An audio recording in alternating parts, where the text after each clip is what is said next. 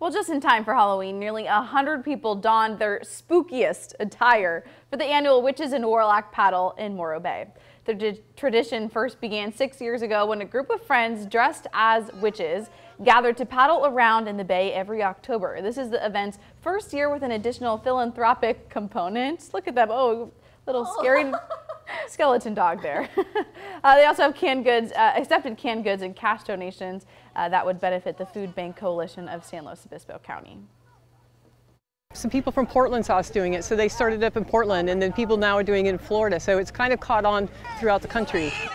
The event used to be spread through word of mouth, and now it's a tradition for the public.